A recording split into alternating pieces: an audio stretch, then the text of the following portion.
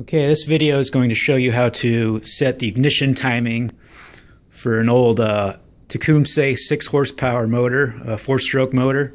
This is out of an old Ariens 1960s snowblower. The engine's torn off and it's up here on the bench.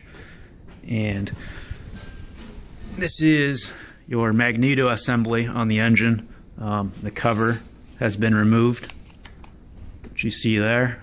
And I also took off some of the wiring terminals that go to your capacitor and your magneto coil. You'll want to take those wires off because they will measure as a closed circuit. So you want to take those off so you can measure an open circuit as your contacts open and close. And this video is not related to camshaft timing within the engine. This is strictly just ignition timing of your magneto. And you can see these 2 bolts here are hand tight, so we can adjust the timing relative to the piston. And that's what we have set up here, is a dial indicator to tell us where top dead center of the engine is. So one thing you want to do to start out is remove your cover from the magneto assembly, remove all the wiring off of the contact, and then a couple things you'll need are just a cheap multimeter from somewhere like Walmart or Home Depot, Lowe's, or even like a Harbor Freight Northern tool. Those are really just a few bucks. And then the next thing you'll need is a dial indicator. You can find these in the same places, or maybe even off Amazon. They run about $20 or less. And really this is kind of what you need, because it'll show you movement and of your direction. Not your direction, but it'll show you movement of your piston and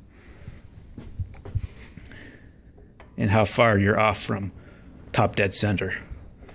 So one thing you want to know before doing this as well is rotation of your engine. You can find that out just by kind of looking at your blower and figure out which way it needs to turn, and then kind of relate that to the engine itself. I'm assuming they're all pretty much the same.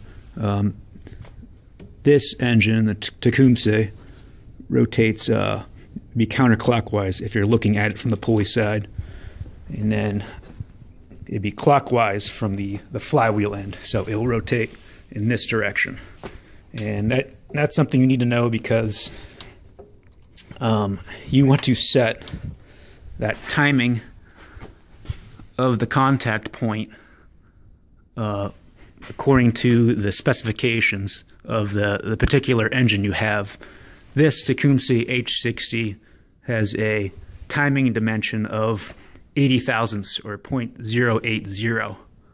So what that means is 0.080 before top dead center, or BTDC it's called. So what you have to do is find your direction that your engine will be turning and turn it in that direction. And that kind of eliminates the play or the backlash within the crankshaft and the connecting rod in your piston cylinder. So you want to be turning the correct way, and you measure 80 thousandths before you hit top dead center of the piston. And at that point, you want that contactor to just start to open, and that will set your timing. And before you do all this, though, you'll want to check out some other videos to set your contact point gap. And typically that can be found on your engine, or even, I believe, the magneto cover itself has my set point on it of 0.020. And that's for this particular engine. You can also find that online. If you just look up your engine model number, you can find the contact set points. So to do that, just check out some other videos. Basically just put a feeler gauge when the cam of the shaft is just at the maximum point, which is a slight landing on across the cam. And when you're at that high point, you set your contact point gap. And then after you do that, then you can mess with your timing. So we have that set. Now, what we have to do is take your dial indicator and find top dead center. So to do that, if you're not familiar with the dial indicator, kind of just set it on here and rotate your engine until you find where it bottoms out, or tops out, I should say. And you just kind of have to zone in on your 0 point, and you want to make sure that you're not bottomed out within the gauge itself. You need play within the gauge, and you don't want to move at all. I kind of have it set off to the side here of the valves.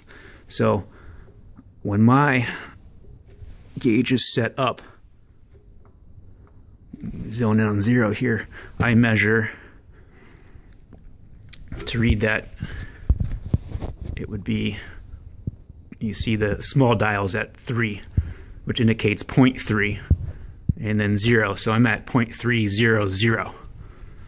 That's my top dead center. Now my measurement that I need for my timing dimension is 0.080.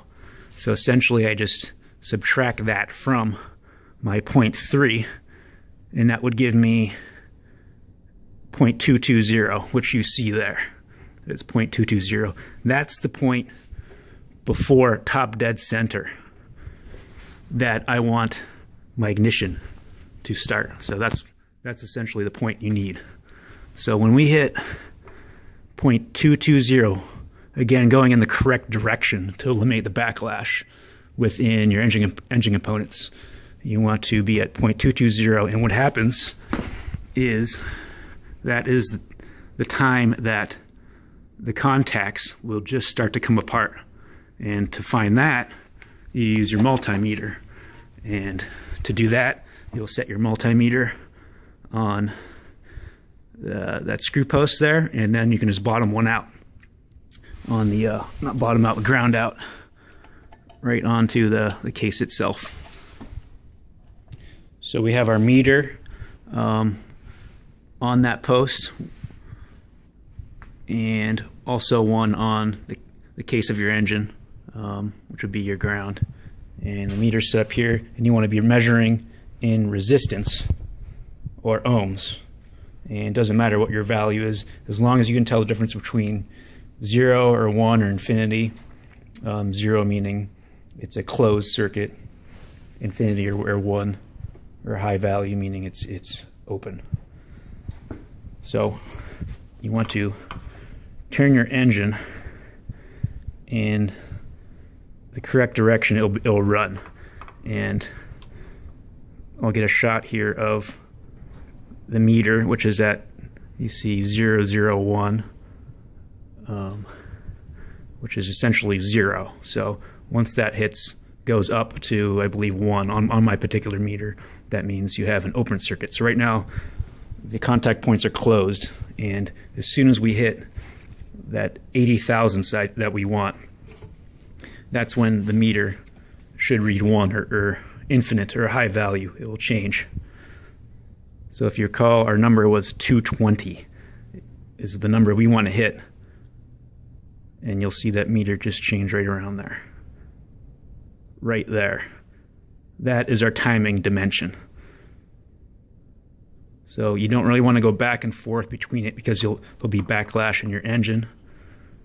So you want to kind of back off and then go back.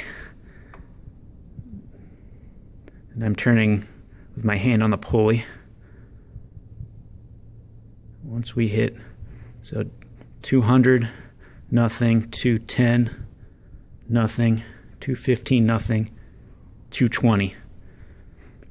And if you recall, we started at 300 was our top dead center. So 80 thousandths before top dead center is what we have right there, and that's exactly what we want for the engine. So to change that, you would simply loosen up your 2 bolts to adjust your magneto assembly and spin it in the appropriate direction to slightly change that timing. So your cam, where it hits this little plastic lifter, would need just basically adjusted slightly to get your different reading when your meter opens or closes. So I had these finger tight and basically just took a hammer and just kind of knocked them over into position until I got my desired 220, which I read on the dial indicator. I also wanted to add, it's a good idea to check your top dead center measurement on your dial indicator after you set everything to make sure nothing moved while you're setting your timing, just to ensure you got the right measurement. That's always a good idea to do. Another thing I wanted to add is I have some arrows that you can barely see right here, and then there's a set of 3 here as well. What these 3 are, I'm not quite sure. If anybody wants to add that to the comments, that'd be great.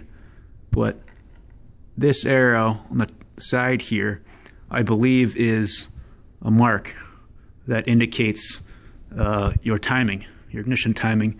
And when I have mine properly set, the center, or the tip of that arrow, is just about at the center of that arm. Right there. So if you don't want to go through all this, maybe that's a good starting point, just to kind of line up the tip of that arrow in the center of your contact arm.